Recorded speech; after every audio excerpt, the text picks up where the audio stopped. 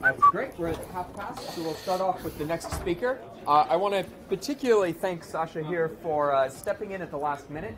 We had a speaker who was unable to reach Brussels due to some travel issues. And so on 2 days' notice, I'm very, very happy that we have this talk. And I'll let you mostly introduce yourself and the Space Operations Facility at Aachen. Thank you. Yes. Thank you very much. Thank you also very much for getting the opportunity to having this talk. Actually, we should have this talk 2 people, but my co-mate decided to drive by car because he was not at Aachen and the car got broke. So I have also now to present his faults, but we will make the best. So we are I come from Aachen University, and I set up there with most scholars and bachelor students a ground station that aims to be like a multi-purpose ground station. So most of the operations we perform is with ham-based satellite. My first access was not in the space industry or so. I'm a chemist, and in a little project with this pocket tube you see there, my best friend, who was an informatic guy, wanted to develop this satellite, and then he asked me if I could a little bit help with managing all the stuff between the launch provider based in Italy and our little 3-man group. And then later I became then responsible for setting up a ground station with basically no knowledge at all. So it was really try to do something in the best with it. And then we had a somewhat successful mission, the RAN mission, with this first pocket tube, which was a 1-unit pocket tube at that time, back in 2013. Later on, because for that mission we had no funding at all. We had a little bit crowdfunding money, but we had everything got into the development and into the launch. So, but we still needed to test this little satellite, and so we asked many people, and one of those people were the University of FH Aachen, and they said, well, okay, since you're the guy, since you are also setting up a ground station, we have a mission, the Compass 2 mission, so we make for you the acceptance test, and you will help us to set up the ground station. And then, although at that time, without no knowledge, just said, okay, let's do it. And then we did it. And now, 8 years after that, no, 5 years after that, we have now this team consisting about 21 students. First, we began with 7 students. Most of them were freshmen, so also they had no knowledge at all. So they had some ambition to learn something about space technology and maybe one day get into space operations, being space operator, something like that. And then came this Compass 2 mission, but the satellite never worked, but we trained a lot. And then we decided, okay, now we have the equipment, we have software, most of it open source software. What now? Well, let's do a ground station for others that maybe have the same problem and can find their satellite and so on. Okay, so a little bit about the equipment of the Space Operations Facility. So since we have practically no funding at all, we make everything with a lot of creative engagement and by ourselves. So we have a wonderful Yagi array. It's for the 70 centimeter, it's 4 clockwise polarized, 18 crossed Yagi elements. Then we have also for the 2 meter, we have an array of 2 of those antennas. We have helix antennas, quadrifilar antennas, Lindenblatt antennas, mostly done, as you can see, by our own efforts. Then later we get the opportunity from a high frequency institute to get full access over the intranet to their antenna dish, which is a 3 meter dish with a log periodic feed. And we operated with an RTL SDR, that was the first one. And later on, they get us the access to a Rohde and Schwarz EM100 SDR. So here you see again some stuff going on. Since we are located in Aachen, it's a really rainy city with a lot of wind going there, so we constantly have to make maintenance. Okay, our radio equipment. So, of course, we started basically with this one. I don't know how much it costs. It's still between 50 euros and 80 euros. And with the old equipment from a mission long time ago. And which is an ICOM 910, which we use for all the satellite communications that are amateur radio based. But we not only perform communication with satellite in the amateur radio band, for example, do we also track weather satellites. And so the ICOM cannot do this because it's below 2 meters. And for those, we are very, very happy to use these RTL dongles. And now, so it's not true that we get not funded at all. So we got some money from the institute, which then regarded, oh, there's something going on here with these students, and so let's fund them a little bit. And so now we have this week just it arrived a new ICOM 9700, which can be completely operated over LAN, and we are very happy about this because our room is located on the 2nd floor, so we have very long cable pathways, and which really sucks the radio signal. And in one mission we realized that, I will come later, and so we decided, okay, let's bring everything on top of the roof and then operate everything completely remote. Okay, also this teleport is already remoted somehow. Here for this EM100, for example, one capability we tried once to make a moon reflection from Belgium to the moon and then to us at a distance at that time that was in 2018 of about 800,000 kilometers. And you can clearly see here this peak here.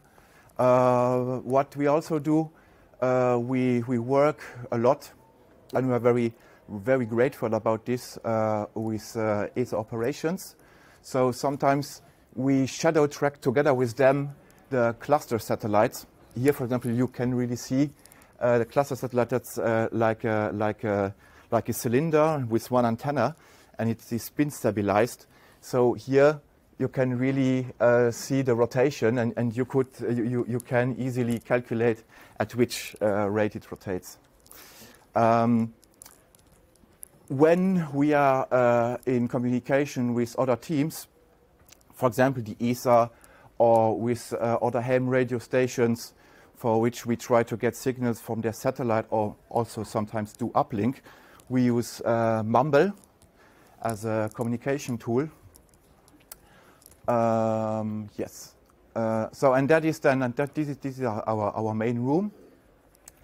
And actually, with a really good computer, you could operate all of those software with only one computer.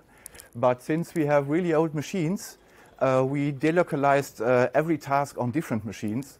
And so that's why we wrote software that transports the protocols, for example, to talk with the HDSDR by the net using the Orbitron propagator. But I have some diagrams for this. Okay, so since we said, okay, we want to be a multi-mission ground station, so we use a lot of different software, different tools, in order to be able to make use of all the protocols needed. And we are also beginning to implement CCSDS.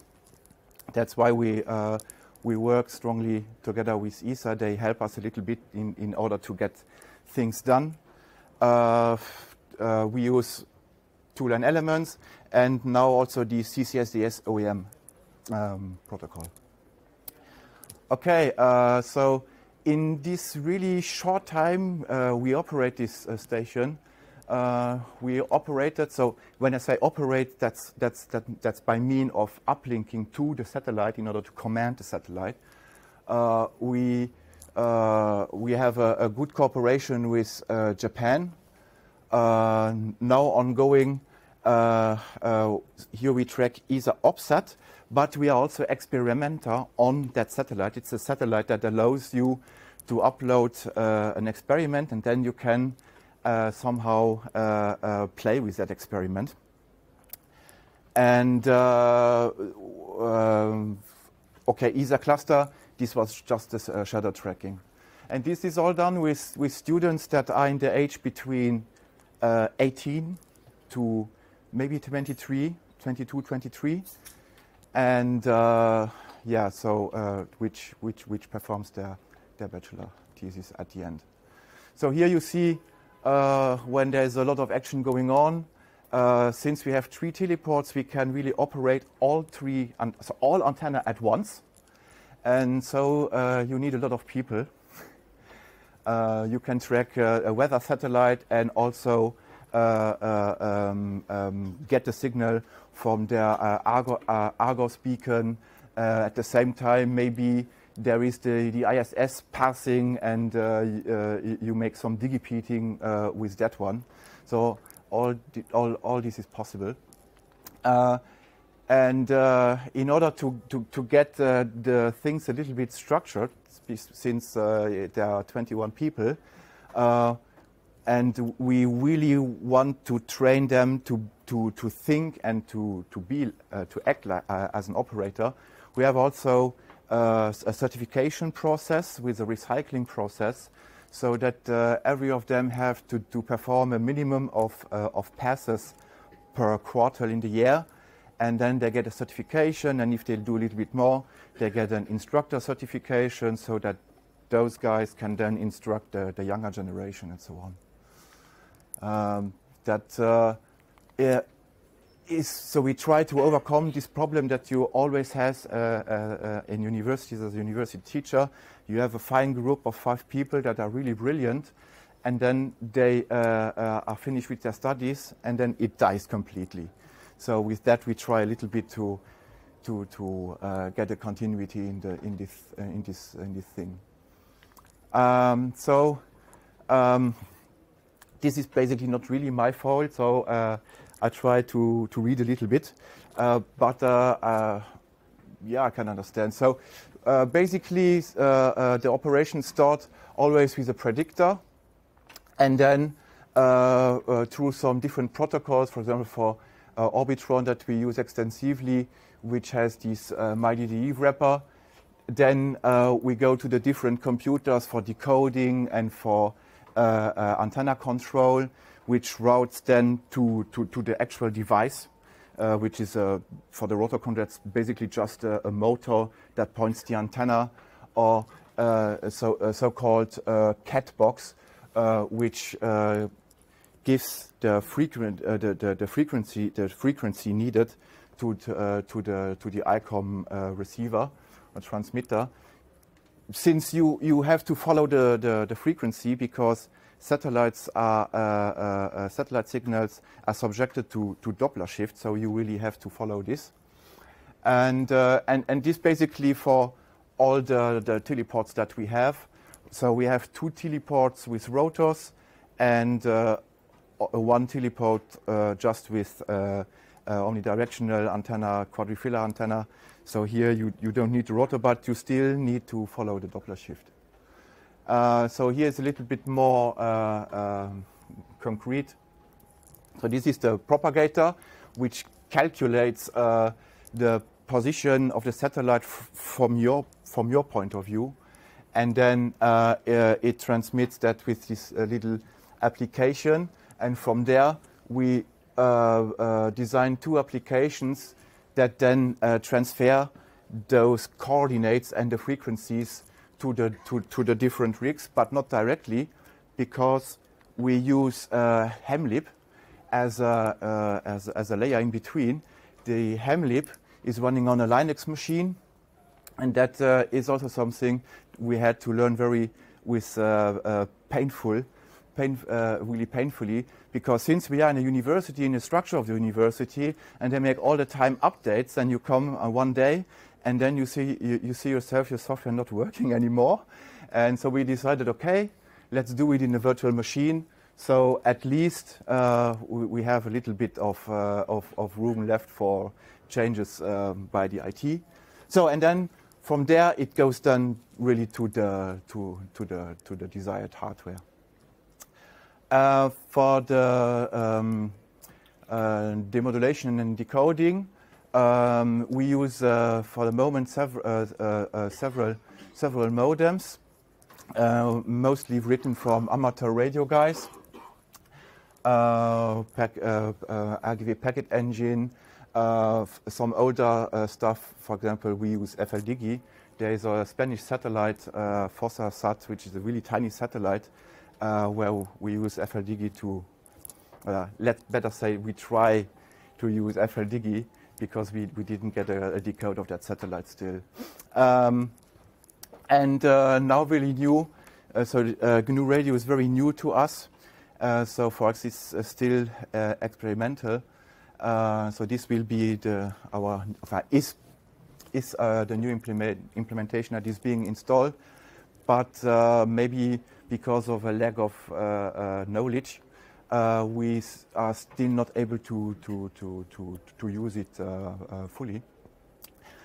Because so what we aim what we always try is not to just record a signal and then try to decode it afterwards. So we always try to get it decoded as the pass happens, and it works most of the time. But then I have the problem also that the student, when he has his pass to perform, then he prefers to use the stuff he knows, because he can set that up without really reading the procedure within 10 minutes. And it's really complicating then to implement, also to younger people, to implement new stuff like GNU Radio. So, but we are working hard on it to get that done. So here again, so this is then the application that gets from the propagator, for example, here there's the frequency stuff. Then this is the SDR radio.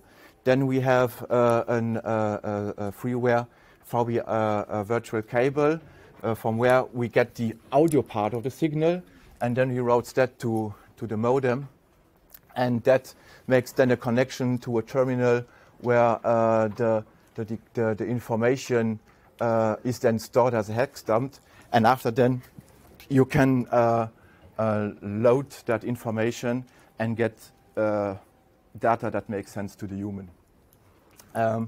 Sometimes it's not so complicating. For example, you have also satellites that all have implemented all this, so you maybe don't need the decoder, because the modem, because it has the modem already built in.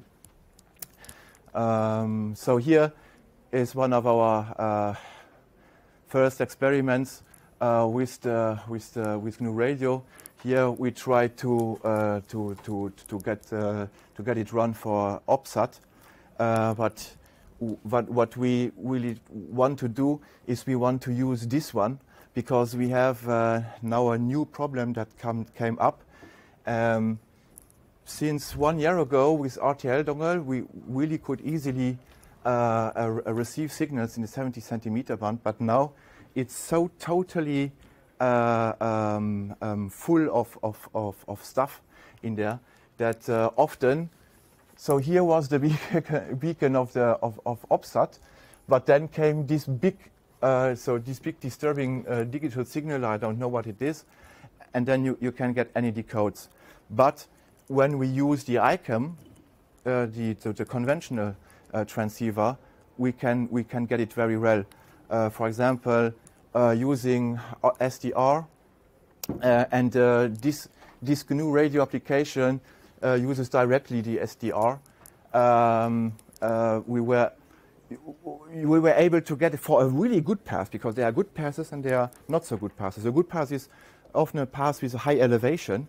We get 5 packets, and if you use the ICAM without anything, for a very, very, very bad pass, we get at least 33 packets. So, and that is really a problem. So we really hope that we can get the IF of this new ICAM, get it work and connect it into the GNU Radio, so that we can really use the full power of the system. So that is, for the moment, let's say the cheap setup that we use for that. As I explained it already. Here you see, but that was with the ICAM, lots of packets for a pass with an elevation of below 30 degrees. What still really works well with the cheap SDR radio dongle is a weather satellite on the sub 2 meter band, because that's obviously not in the amateur radio band anymore. It's below of that 2 meter amateur radio band. So here, even if it's a low elevation, because we have this strong antenna, we really can get weather satellite images from one horizon to the other horizon. So it starts at about 3 degree to 4 degree elevation, right then to the other 3 to 4 degree. So we get really an image from, you have parts of Africa, and you can also have parts of the Greenland ice sheets all in one image, which is really awesome. So for the uplinking, it's a little bit the same thing. For the moment, we use this easy term, and then we go again via sound modem, and we hope that also here one day we will be able to fully use GNU Radio, because we really want to get rid of all this stuff where you have different modems that you have to use, and to fully enjoy Daniel Esteves here satellites, because we think that would make our life a lot more easier at the end. Maybe with a lot of forework, but then once the system would then run, I think it would get a lot more easy. So this, for example, was using the ICAM, was an SSTV image that we, I think this one was not yesterday, but on Friday. So we get really high quality images with our antenna setup. And that is done with the SDR. So you really see that's the same path, almost the same elevation, and you really see a big difference. What we also really like to do is we follow the Soyuz, and we are very lucky because Soyuz only communicates in that region, and for the rest they don't talk at all. So as soon as they can physically have a connection with ZUP in Moscow, they start talking all the time. It's very interesting, all in Russian, but it's really amazing for young students to hear the commander in Russian speak to Mission Control Moscow. Okay, here, that was where the first time where we really got aware about the problem that we are sitting in the 2nd floor and our antennas are on the 5th floor. So we tried hard to get any of those tiny beacons. When we got it 1 or 2 beacons after weeks of work, and then we discovered WebSDR, a very wonderful tool. So that's a receiver. You just log on via the internet, then you connect your modem, and you finally can understand the signals coming from that tiny satellite that orbited around the moon. And then, because we really tried to get it also by our own, I discovered also this nice sheet from Daniel Esteves, and I got the idea, oh my God, maybe if we really point, it said that it does not make the difference, but maybe small difference could change the game. So then I took the book of David Valado. With the students, we implemented inside of GMAT then a function that calculates, because GMAT cannot do that. That's an orbital simulation, but we needed to get the azimuth and elevation to point the antenna, and so we used this algorithm from that book, and then we wrote a program. So then the GMAT then writes down a file with all the positions. So we took the state vectors then from the Chinese guy, from the University of Harbin, or was it your you also had it on your GitHub, no? And then so this program just read it that. Okay, time this up.